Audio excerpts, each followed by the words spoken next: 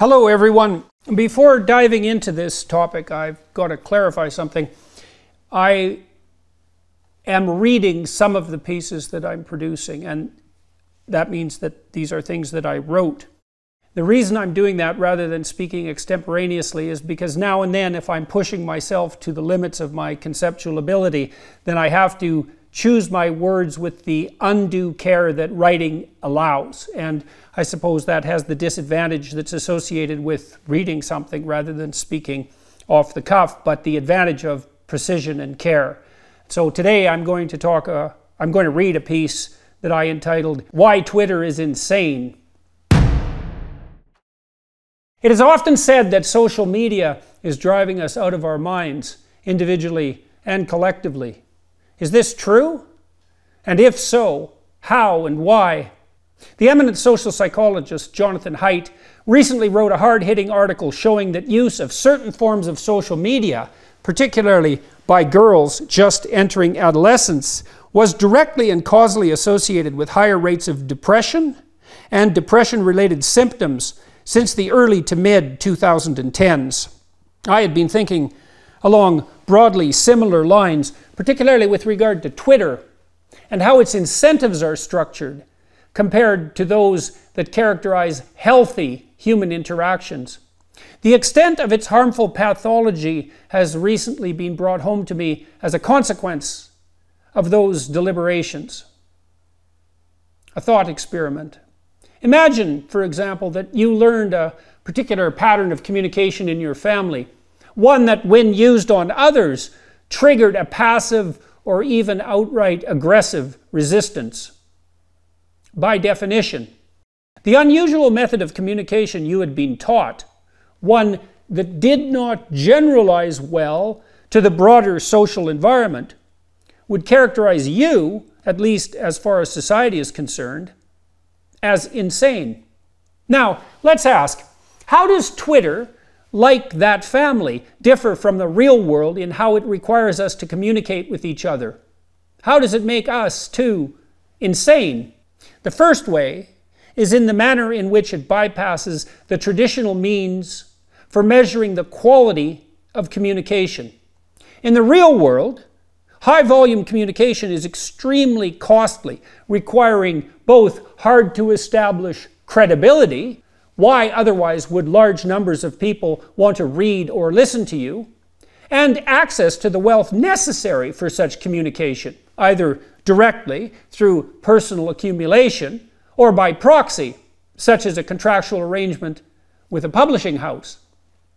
Twitter casts these limitations asunder. The consequence of this demolition of potentially vital regulation is multiplied by the fact that Twitter provides universal access to each of its users' hard-won personal networks. The second way is how anyone, regardless of competence or social status, can comment to anyone else's entire network of followers merely by commenting on something the latter posted.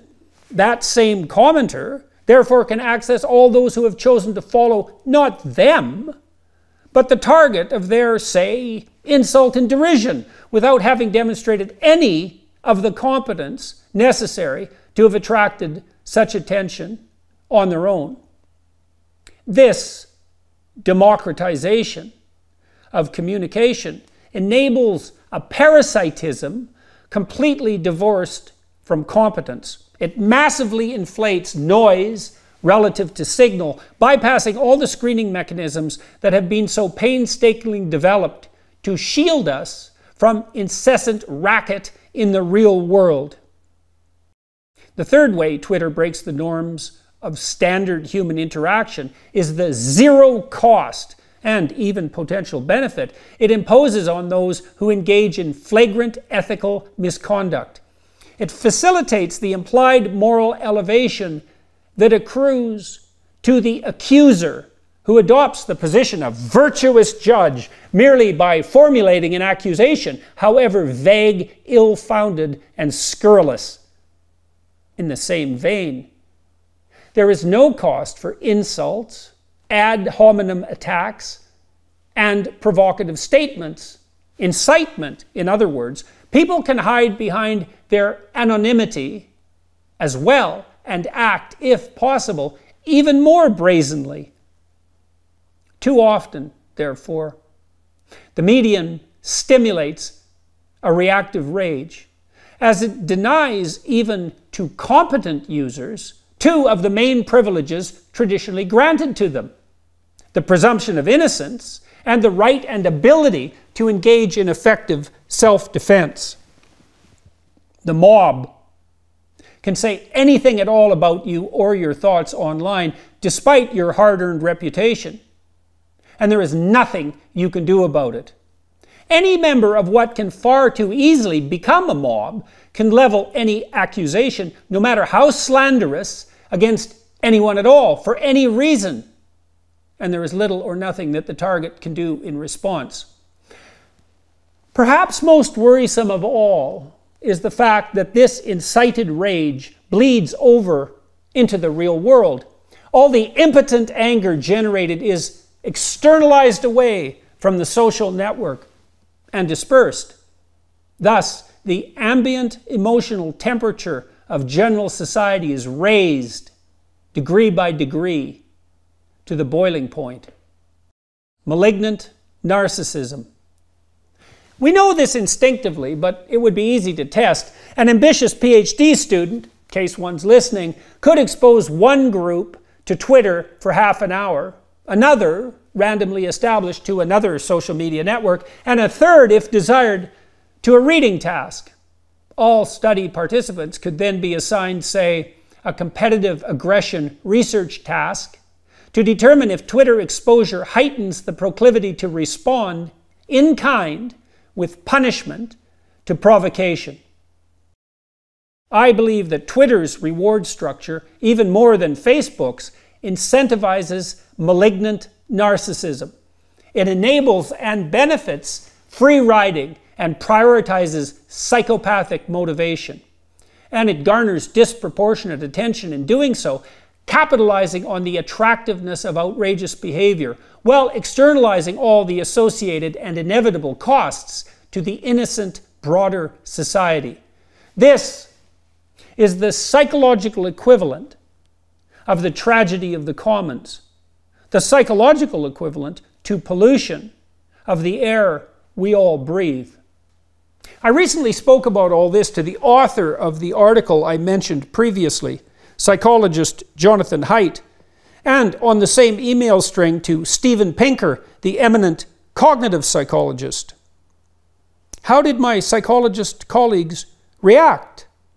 Haidt noted that Twitter indeed cuts the link between, quote, competence or value creation and prestige/reward.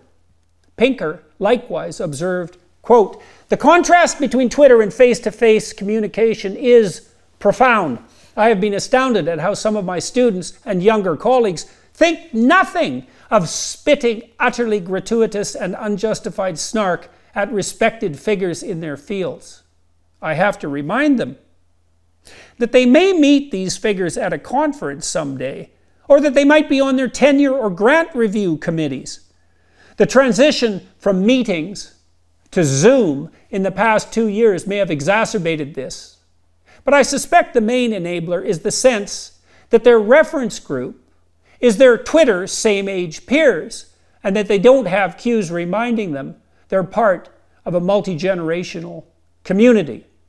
Pinker added, quote, there also seems to be a dynamic of weaponizing social justice, so that as our society legitimately expands rights for black people, women, gay people, and transgender people, it simultaneously creates weapons for sociocultural warfare, handing aggressive professionals a moralistic cudgel with which they can demonize their competitors.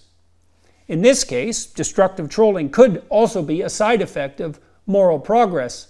Note that this would be consistent with the appeal of moralistic mobbing among younger generations. In status competitions with their seniors, they are disadvantaged along every dimension but one: claimed moral superiority. End quote. How much are our social media networks, these massively broad-scale social experiments conducted with radically insufficient knowledge of the underlying psychological dynamics, incentivizing narcissism, an idea that particularly appealed to Dr. Haidt? And how much is too much? Here's an uncomfortable conclusion. It does not take that many free riders or criminals or people who simply just don't care and who would just as soon see everything burn to radically destabilize complex social organizations. I spoke recently with the journalist Andy Ngo about the anarchist group Antifa, for example, after being informed by some Democrats I was corresponding with that this group, Antifa, didn't really exist. I didn't know what they meant until I asked Andy how many truly active Antifa cells he thought existed in the US, and how many active full-time equivalent members each cell might have. He thought 40 cells with 20 members each. That's 800. All that damage from 800 anarchists. That's the Pareto principle. A small number of agents in any organization, or its equivalent, pull all the weight. It's worth remembering that 1% of the US population accounts for 2/3 of all violent crime, and that a minority of that 1% are repeat offenders, exacerbating polarization. Have we built so-called communication systems that are capable of destabilizing our entire society? Haidt believes that it was the mere introduction of the retweet and like buttons that facilitated the tit-for-tat sharing of emotionally triggering content, particularly that capable of generating outrage. If a tech innovation that small can exacerbate polarization on a societal scale, how much disruption can these communication technologies, taken as a whole, create? Enough to bring us down? The mental health data certainly indicate that a major toll has already been taken on female adolescents. What about the rest of us?